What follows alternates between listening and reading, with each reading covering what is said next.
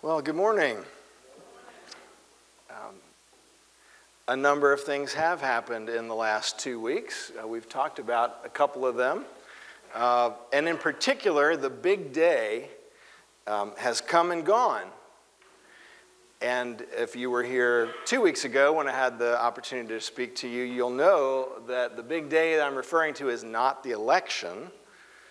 But the big day was a few days after that, November the 12th, in fact, a week ago yesterday.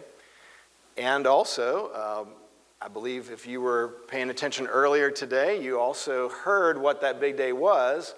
For us, it was the wedding of our one and only daughter. So although we are parents-in-law again, because our oldest son, Paul, is married, and they have a 11-month-old girl, we have a son-in-law now for the first time, I'm pleased to report. And so this is a little bit of the picture of the big day. Since we were part of the wedding and we were in the wedding, we didn't take any pictures. And so this is just from what some other people have posted on Facebook. The official pictures from the photographer aren't back yet, so we don't have those to show to you. But I think you can tell by the smiles on their faces, the joy that they have found in each other in the Lord. And as we were there, we all just were blessed. A lot of people said it was one of the most meaningful services they'd been to before. I, in a completely unbiased way, would totally agree with that. And completely objective about it, but it was very beautiful. And as you know, if you are married and if you have been to a wedding before, if you know someone who's been married before, even if you've never been to a wedding before, but you know someone who has, usually you hear these reports about how this really has a way of focusing all of us upon the Lord, because really isn't marriage a demonstration, it's a revelation of the relationship that we have with Christ. Paul says it's a mystery, but I'm talking about Christ and the church. And so I believe that this couple has had their prayers answered, that the people who attended would really experience that, and I believe that we did. It was just a wonderful opportunity to remember that we are the bride of Christ, and we're awaiting him. We're awaiting his return, and when he comes, will be that day, the big day. And we also talked about this a couple of weeks ago, but I'll just remind us that the big day is the marriage supper of the Lamb. And we read a few more verses than this last time, but just to refresh our memory, in Revelation 19, verse 9 in particular, says, "Blessed are those who are invited to the marriage supper of the Lamb." So think about all the plans that are made for an earthly wedding. I know I have been thinking about those, not as much as my wife Michelle has been thinking of those, not as much as Rachel and Kevin were thinking about those, but all of those things come together. It all comes to fruition on the wedding day, and think about how glorious this day is going to be, the marriage supper of the Lamb. Blessed are those who are invited to the marriage supper of the Lamb. And so today we need to think a little more about that and ask ourselves some questions. And those would be, will you be invited? Probably many of us, most of us in this room, have given our lives to Christ, and we expect to be invited to that. We expect to be there. Will your family be invited? Some of your family may be here with you. Some of your family is not here with you. Will your family be invited? Will your friends be invited? We have lots of friends, Facebook friends, but we have actual friends. Some of our Facebook friends are actual friends, right? But these are people that we do life with. These are people that are around us all the time, or we're around them all the time.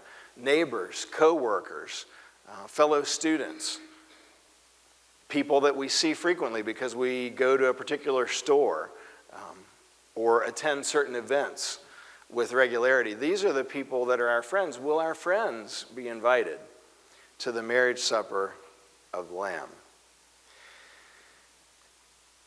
These are eternal questions, and so this is really part 2 of what I was able to share with you 2 weeks ago. At that juncture, we were looking ahead to 2 big events. Yes, the election, which was a big event, and a more important event to us, the marriage of our daughter. And then, as we discussed, the most important future event was still in the future, and it still is today, and that is the marriage supper of the Lamb. But you know, a couple of weeks ago, 2 weeks ago this past Sunday, 2 weeks ago today, in the evening, we started a couple of prayer meetings here. And we had really good participation. In the evenings, we had about 15 or so people. In the mornings, we had about 8 people. And you know, there was a sense of urgency as we got together and prayed. Nobody at that point knew exactly what was going to happen with the election. Now that we do, there's a sense of relief, perhaps relief if your candidate won. Even if your candidate didn't win, there's a certain sense of relief because there's not this uncertainty anymore. Things are determined and they're moving forward. And thankfully, our system of government allows for a peaceful transition of power, and we should continue to be grateful for that and thank God for that, pray for that transition to happen. But you know, I noticed something as we were praying 2 weeks ago and those couple of days leading up to the election, and that was this. We were praying for God's mercy, and we also prayed that the things that we were thinking and feeling then, that we would not leave off with those things after the election. Because, you know, actually we wound up praying for a lot of different things. We prayed for the community. We prayed for people who are outside of Christ to come to know Christ. We prayed even for other nations. We prayed for all kinds of societal ills like abortion and human trafficking, and prayed for God's intervention in these kinds of things. And I wonder if we had not had the urgency of the election, right, that would we have thought to get together and pray about some of those other things? And so that just goes to show us really how God works, because he gets our attention, and we get together and we pray, and then even more than we were planning on can happen and sometimes does happen. And so I pray that that will continue to happen and that we will continue to get together. We will actually have a couple of opportunities coming up on Saturdays, December the 3rd and Saturday, December the 10th. David Mikesell, one of our elders here, felt the Lord saying, hey, why don't we organize a group of people to pray at the courthouse for unity in our culture, for God's grace to be upon our nation. And so we will actually be inviting a couple of churches that we have close relationships with to join us in that time. We don't have the exact time, but it'll be in the early to mid-afternoon, probably 2 o'clock or so, on Saturday the 3rd and Saturday the 10th. So that's something that you can plan for as well, to just engage with God and ask for his mercy, his continued mercy, right? Because we were asking for his mercy before the election. We still need his mercy now. But we have a tendency, and I can certainly speak for myself, once something sort of gets behind us, well, then maybe we're on to the next thing, or we have to focus on something else. But we tend to forget the urgency and the need that is there. And so I would encourage you to be present at least one of those meetings if you can. Who knows what other things will happen as a result of us getting together at those meetings. And so, but at that point, we were focusing on the future and thinking about this event that was coming up, the election, and wondering how it was going to all turn out. And when we're in that anxious and uncertain state, we do tend to get religion, don't we? If we don't have it already. There's no atheist in a foxhole. You've heard these kinds of things before. And although we would love to be equally urgent all the time, we're not, at least not yet. And so part of what I want to do today is encourage us to continue the sense of urgency for God's kingdom to come and his will to be done, even though that big event is now behind us. Big events certainly do have a way of focusing us on the big picture. And so I don't know if I need to just kind of psych myself out and pretend that there's a deadline or a big event coming up, and maybe that'll kind of get me in the mode of being urgent. We'll look into that a little bit and see if that might help. Maybe that'll help me, maybe that'll help you. But previously, when we talked about focusing on the future, we talked about how, regardless of how things turn out in the future, we have a kingdom. We belong to a kingdom. It's God's eternal kingdom, which is a forever kingdom. And so that kingdom is going to go on regardless of any of the changes of kingdoms in this world. In fact, the scriptures say the kingdoms of this world will become the kingdom of our Lord and of his Christ, and he shall reign forever and ever. So that's the kingdom we should always be focusing on, even as we pray for our own government and the kingdoms of this earth. Also, as we at that point were looking ahead and wanting to focus on the future of past the election, we were also encouraging one another to focus on God's eternal attributes, because God is the one who rules this kingdom that's an eternal kingdom, and he is a matchless king. And so we looked at Isaiah 40 and talked about a lot of the attributes of God. And then we talked about our eternal purpose, because regardless of the immediate purpose that we see and the immediate events that are unfolding before us, we have an eternal purpose that is connected to God's kingdom and God himself that he has given to us. And the other week, we talked about part of that purpose, which was from 1 Peter 2. And in that passage, God refers to us as living stones. We are like living stones that are being put together, being built into a temple, just like a non-living stone is built into a structure. We as living stones are being put together to be a holy temple that God lives by his Spirit. So as the people of God are being gathered, right, as they come into the kingdom, we are being set in place in this building, which is the temple of the Lord, not a physical temple anymore, but the people of God as the temple of God. And so we're being put together just right where we're supposed to be. And that's a vision, isn't it, of the marriage supper of the Lamb. All those people that are living stones that are being put together, we're all going to be there on that day. We're all invited. Now, not everybody who is going to be there is in God's kingdom yet. And so that's why I'd like for us today to focus on another aspect of our eternal purpose, and we see this in particular in 2 Corinthians chapter 5. And this is an amazing passage that's quite instructive to us about the nature of the gospel, the message of the gospel, the power of the gospel, and that we are the carriers of the gospel out into the world. We are God's ambassadors. So let's look at this passage now, and we'll read through it and then just make a couple of observations, okay? So it starts off like this. For the love of Christ controls us, because we have concluded this, that one has died for all, therefore all have died. And he died for all, that those who live might no longer live for themselves, but for him who for their sake died and was raised. From now on, therefore, we regard no one according to the flesh. Even though we once regarded Christ according to the flesh, we regard him thus no longer. Therefore, if anyone is in Christ, he is a new creation. The old is passed away. Behold, the new has come.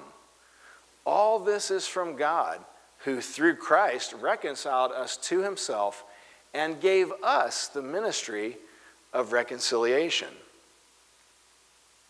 That is, in Christ, God was reconciling the world to himself, not counting their trespasses against them, and entrusting to us the message of reconciliation. Therefore, we are ambassadors for Christ, God making his appeal through us. We implore you on behalf of Christ, be reconciled to God. For our sake, he made him to be sin who knew no sin, so that in him we might become the righteousness of God. Have you thought about the gospel before when you've read that passage? It's a wonderful place to go to be instructed about the gospel. and our eternal purpose as ones who share the gospel. So I'm going to take these in sections. One time, well, let me ask you this. Does anybody remember me doing a sermon on this passage in the past at any point? That's great, because I can go ahead and do the same one now and you won't know. So that's, oh, wait a second. I think I just blew that opportunity. I was just supposed to do it, not say it. This is not the same sermon, but this was the text for the very first sermon that I had the privilege to present to you, which was, I believe, June the 13th of 2010. I looked it back up. You hadn't yet even formally hired me as the associate pastor. And so, you know, I guess if you're a church and somebody preaches about the gospel, that's a safe bet, right? So, but really the reason that I selected that was because I had heard about what this church was doing, and among many different activities, you were doing Alpha at the time, and we had been here and visited, and we saw the outreach that was happening in the community, and it really was encouraging that this was a congregation that understood and was applying itself to outreach. And so I selected that particular passage, and it was very, very instructive to me at the time. At that point, we actually went verse by verse and just kind of made an observation about each verse. But this time, as I'm looking at it, there's really just kind of some focal points that I think that we should look at today. And in these first couple of verses, look at what's in red there, that those who live might no longer live for themselves, but for him. So as the new heading that I put up there says, we were created to live for God. Now, that's kind of obvious, most likely, to those of us who've been in the faith for a while.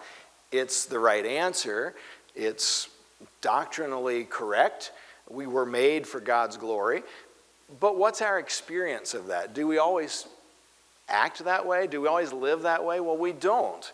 And many times, and in pre-service prayer this morning, I was praying and said, Lord, you know, so many times I'm just not really even cognizant of what you're doing. I'm not really thinking about your plan. I'm not focused on you. I'll tell you what, before the election I was kind of focused, because what was going to happen? Was something going to change? I mean, things are going to change one way or the other, right? But what's the future going to be? Is our culture going to be as free as it has been? Will it be more free? Will it be less free? What will our faith be like? What constraints or pressures will we continue to feel or not? And so I was pretty serious about living for God then, and in that moment it's like, well, Lord, oh yeah, you know, there are people not in your kingdom now that you want to be in your kingdom. Thank you for reminding me about that. And so, you know, in those crisis points, as we're anticipating those big events that are coming, we tend to be more focused, but other times maybe not so much. Actually, we were created to live for God. And so he died so that we might no longer live for ourselves, but for him. So as we think about the gospel, this certainly applies, doesn't it? Because if we were created to live for God, he has a plan and purpose for that life, and that's pretty clearly communicated in this passage.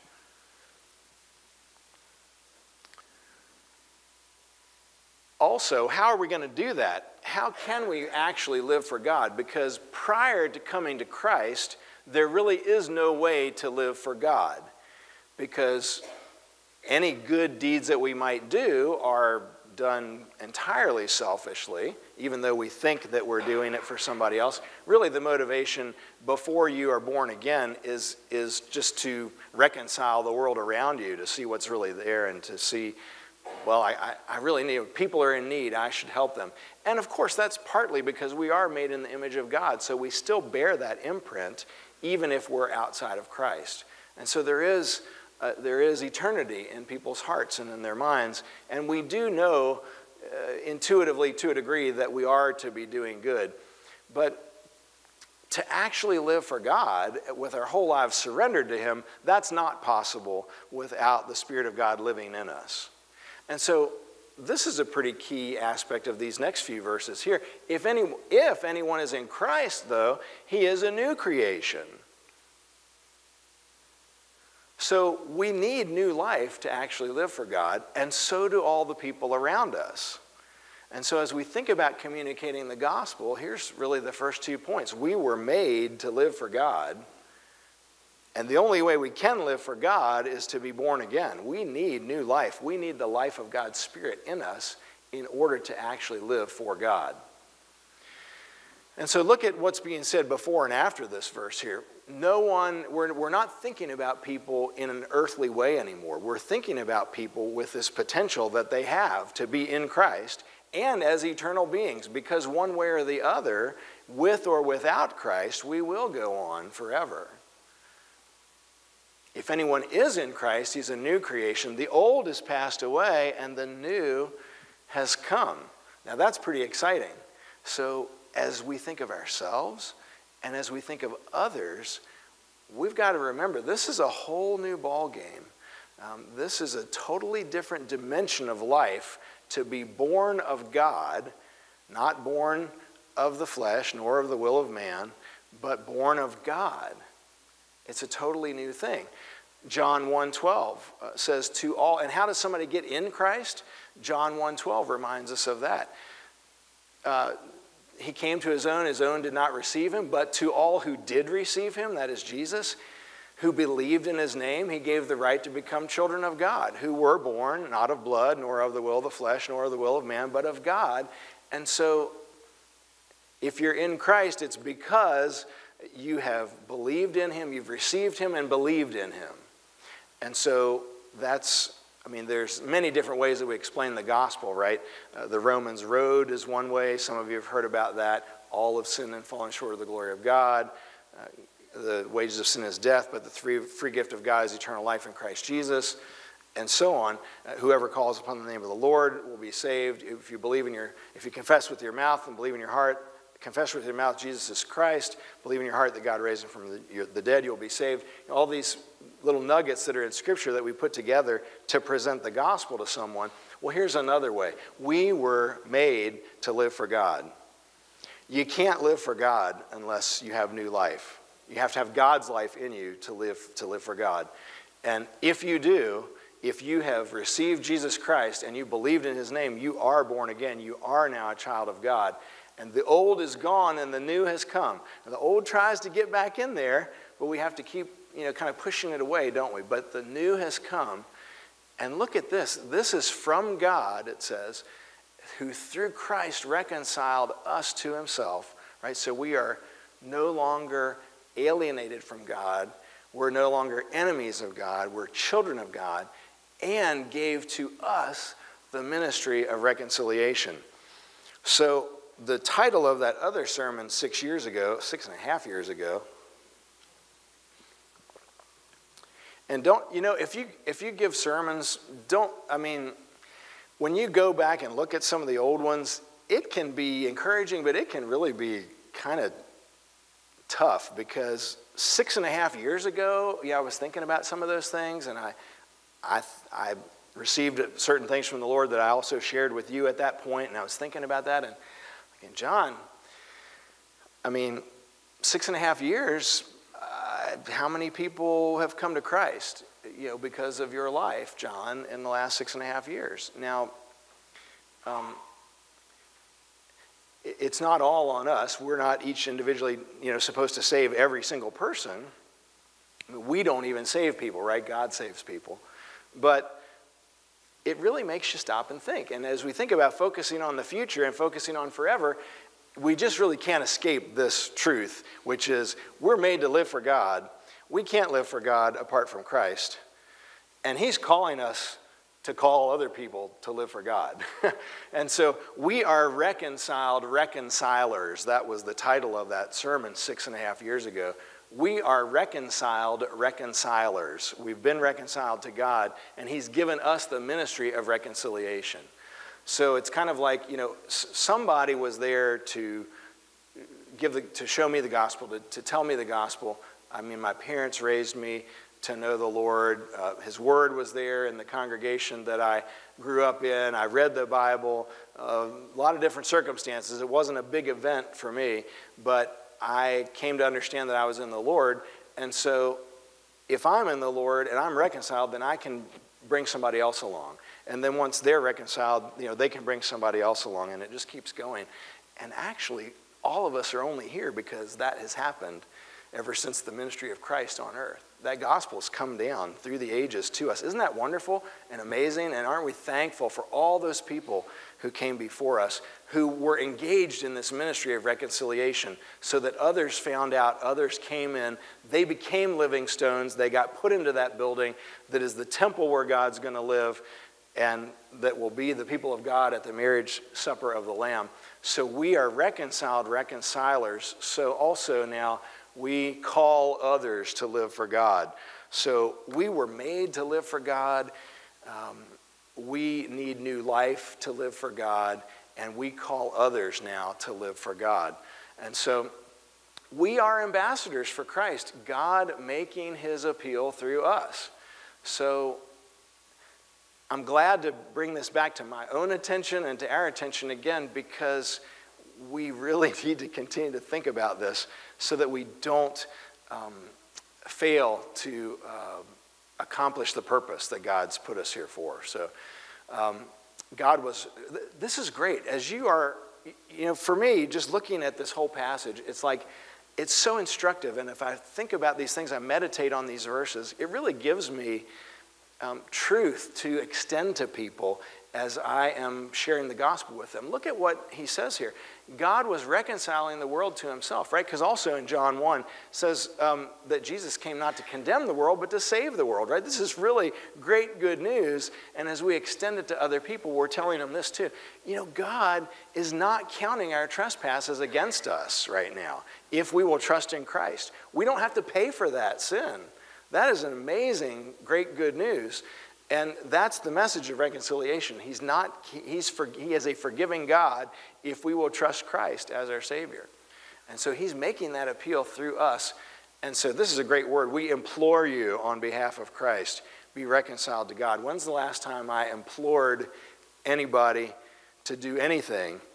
I feel like maybe I shouldn't implore people to do things because that's not politically correct, or that's not really even appropriate or nice or Christian to kind of get in somebody's face about something. I'm not saying we need to go start up arguments to try to argue people into the faith, but there's this, see the urgency in that word implore, right? There's a certain urgency in that I don't always have unless there's some kind of a deadline, like an election or a marriage or a new job, or there's a baby coming, or there's something that's making me get ready, okay? Because I'm not as disciplined of a person as most of you are in getting ourselves ready for things and in continuing to function in the purpose that God's called us to. So he made him who knew no sin, that's this version. He made him to be sin who knew no sin, so that in him we might become the righteousness of God. What an amazing exchange that is. That is, you have nothing. Basically, what you can tell somebody that doesn't know Christ, whether you realize it or not, right now, you have nothing. And the future is even bleaker, but you can have everything. We're made to live for God. You can't live for God without his life in you, but I'm telling you, you need to live for God, and he's not counting your sin against you. He wants to reconcile to you. He even sent his own son to take all the penalty that we deserved so that we could have all of his riches. He took upon all of our sin and dirt and filth so that we could have his riches and eternity in glory with him. And so it's an amazing exchange that is great good news that we need to remember to tell others about. So just to summarize that section there, we were created to live for God. And we need new life to live for God, and we are in this world to call others to live for God. And as I look at that passage, that's a good way for me right now at least to summarize that and to remind myself, why am I in this world right now? And again, for me, deadlines help, and they kind of create a sense of urgency. And so if I knew when Jesus was coming back, maybe I'd be more urgent about letting others know. That sounds like it shouldn't be, but it kind of is that way. One of my former students from Richmond, 23 years old, died a couple of weeks ago. And thankfully, as far as all of us who were her teachers and mentors know, she's with the Lord. But we don't know what's happening next. We would assume that somebody that's 23 is going to be around for a long time. I would assume that someone who's 50, like myself, would be around for, maybe I'm not even quite halfway. Maybe I'm more than halfway, but possibly I could be a little less than halfway. Or I might not see you next week, right? So we don't know. So do we have a sense of urgency in getting this good news out, right? Jesus says, don't put this light under a bushel. I mean, think of the blessing that you and I have received, and we're just not thinking about extending that blessing to others. We'll talk about that again here in a minute, but I've asked Daniel to come and share a parable that's been written a while ago. I think this was maybe written in the 40s or 50s or maybe 60s. But this little parable kind of illustrates to us what can happen to us if we don't keep the focus of the Lord and of his gospel in front of us. So thank you, Daniel. Go ahead. The Crude Little Life-Saving Station, a parable by the Reverend Dr. Theodore O. Weddle. On a dangerous seacoast where shipwrecks often occur, there was once a crude little life-saving station. The building was just a hut, and there was only one boat, but the few devoted members kept a constant watch of the sea, and with no thought for themselves, they went out day or night, tirelessly searching for the lost. Many lives were saved by this wonderful little station, so that it became famous. Some of those who were saved, and various others in the surrounding areas, wanted to become associated with the station and gave of their time and money and effort for the support of its work. New boats were bought and new crews were trained. The little life-saving station grew. Some of the new members of the life-saving station were unhappy that the building was so crude and so poorly equipped. They felt that a more comfortable place should be provided as the first refuge of those saved from the sea. They replaced the emergency cots with beds and put better furniture in an enlarged building. Now the life-saving station became a popular gathering place for its members, and they redecorated it beautifully and furnished it as a sort of club. Less of the members were now interested in going to sea on life-saving missions, so they hired lifeboat crews to do this work. The mission of life-saving was still given lip service, but most were too busy or lacked the necessary commitment to take part in the life-saving activities personally. About this time, a large ship was wrecked off the coast, and the hired crews brought in boatloads of cold, wet, and half-drowned people. They were dirty and sick, some had skin of a different color, some spoke a strange language, and the beautiful new club was considerably messed up. So the property committee immediately had a shower house built outside the club where victims of shipwreck could be cleaned up before coming inside. At the next meeting, there was a split in the club membership. Most of the members wanted to stop the club's life-saving activities as being unpleasant and a hindrance to the normal pattern of the club. But some members insisted that life-saving was their primary purpose and pointed out that they were still called a life-saving station. But they were finally voted down and told that if they wanted to save the life of all various kinds of people who were shipwrecked in those waters, they could begin their own life-saving station down the coast. They did. As the years went by, the new station experienced the same changes that occurred in the old one. They evolved into a club, and yet another life-saving station was founded. If you visit the seacoast today, you will find a number of exclusive clubs along that shore. Shipwrecks are still frequent in those waters, but now most of the people drown.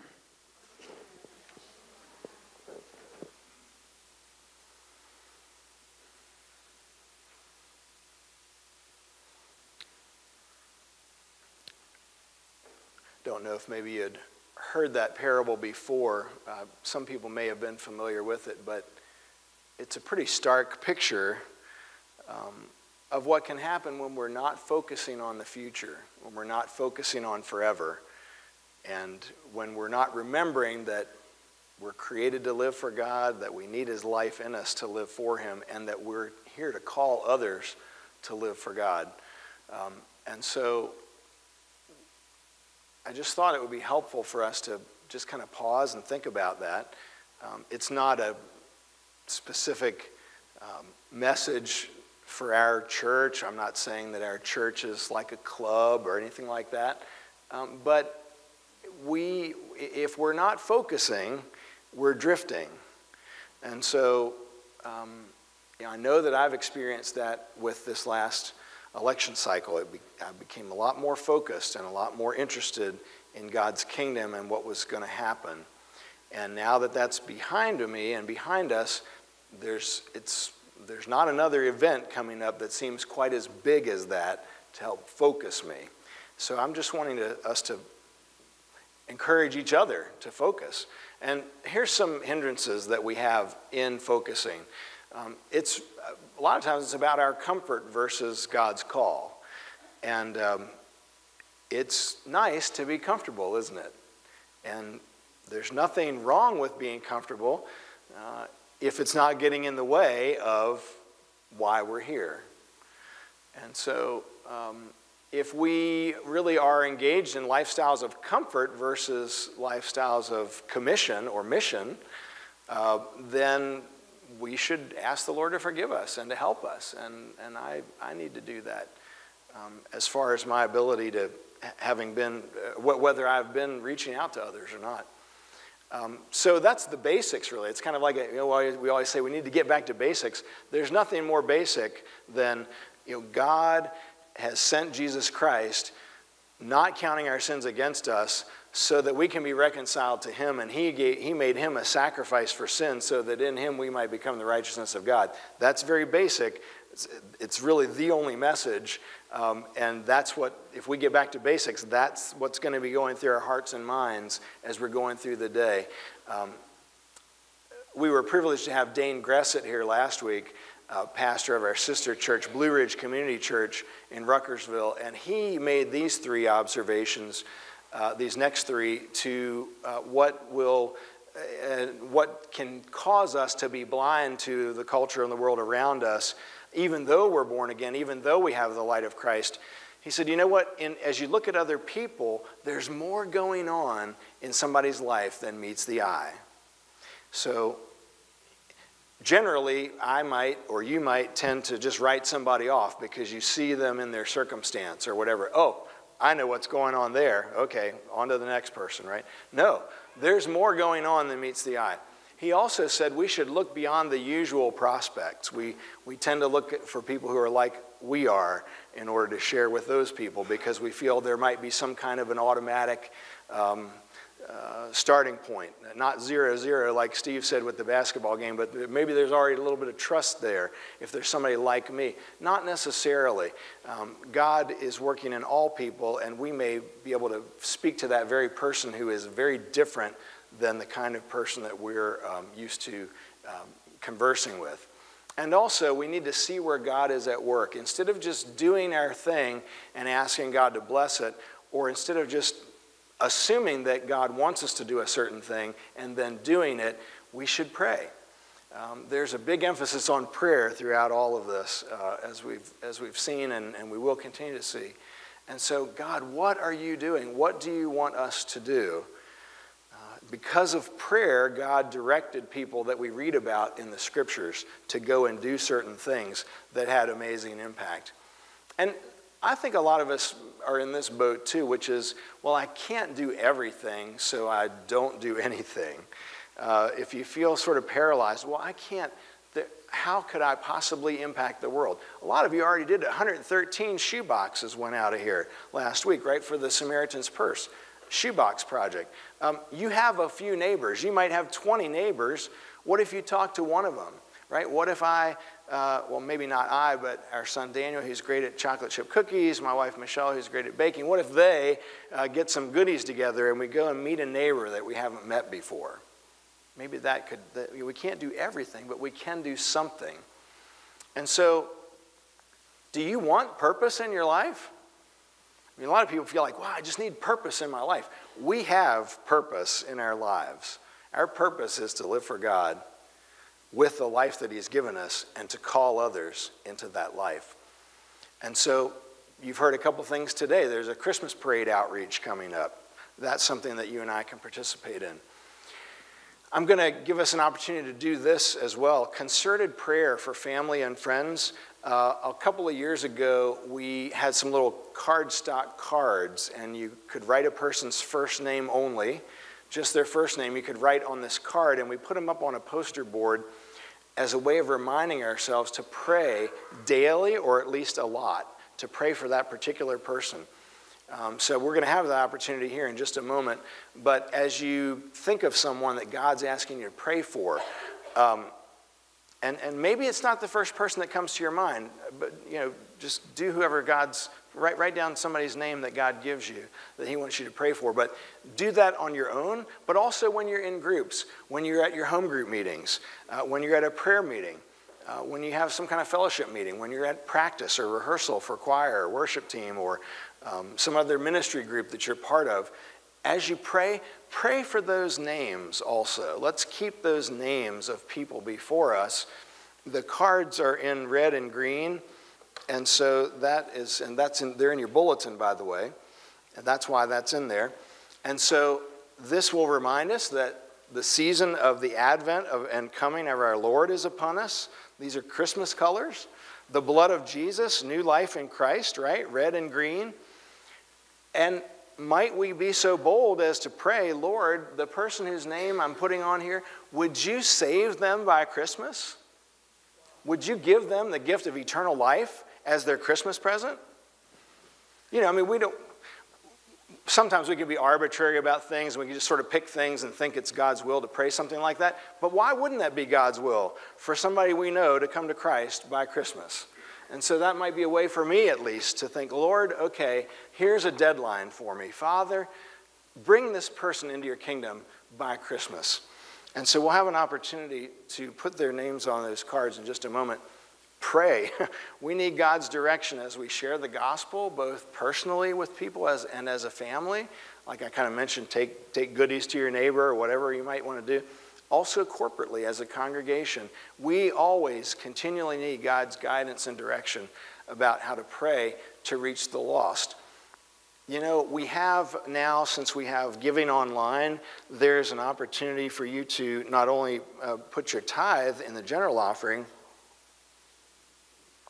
but in addition to your tithe, you can put offerings into a couple other categories online, or you can do that through the offering on a regular basis. But there are a huge number of needs in the community. We get probably an average of one call per day through the week of somebody who needs something. And we do contribute to Sacra monthly, and so that's where we encourage them to go. Maybe God wants us to do more than that. So I'm not saying that he does, but maybe he does. So let's think about those kinds of things. Fast and pray. Some of us fasted and prayed before the election. Maybe as I'm praying for some of these people, I could take a day or two to fast and pray for their salvation. And so as we close, and as we're singing our closing song today, I would invite you to take those cards that are in your bulletins and write someone's name on there. If you have a pen, if you don't, there are a few pens up here, and there's a basket here on this table. And so as we're singing the final song, if you would just put someone's name on a card, put it in there, and we'll get it up on a poster board to remind us for next week, and that'll be in the back next week. But you can just bring that person as an offering to God. Lord, I am asking you to receive this person into your kingdom. Here, I'm presenting this person to you. And so just at your discretion, come forward as we're singing the last song and bring those cards and put them in the basket there, okay? So that's just one practical way that we can think about why we're here and how we're calling others into God's kingdom. So let's pray and ask the Lord to help us. Father, we are so grateful that we have been blessed beyond measure with the riches of Christ. Lord, we who used to be your enemies, who were sinning against you, we inherited sin and we committed sin, and we wanted nothing to do with you, Lord, but in your great mercy, and grace, and love, you broke into our lives. We heard the message of the gospel. We responded. You made us alive who were once dead. And Lord, we are your workmanship, created in Christ Jesus for good works that you've prepared in advance that we should walk in them. And so, Lord, now as we commit ourselves to you at the end of this time together here today, we pray that you would continue to reinforce in our hearts and minds that we are yours, that you have bought us with the precious blood of Jesus, and that we belong to you. Lord, that it's the new life in Christ that you've given us that makes us really alive to you and enables us, gives us the strength and the courage and the power to go forward into this life and to call others.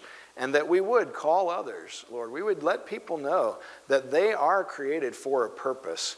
And so, Father, as we write names on these cards, I pray that you would use this as an opportunity for us to pray these people into the kingdom of God. Lord, those who are outside of Christ now, we ask that we would hear about different ones coming into your kingdom, even by Christmas. And Lord, as we pray for people, then we may be even more able to speak with people. Lord, tear down the hindrances and the fears that we have and set us free, Lord. Let us become alive and activated in you through the power of your Spirit and the life of Christ that you've given us. Lord, we thank you that you are a loving and forgiving God, and we pray that not only we, but many, many, many others will also be there at that table on that day at the marriage supper of the Lamb. We commit ourselves to you and your purpose in Jesus' name. Amen.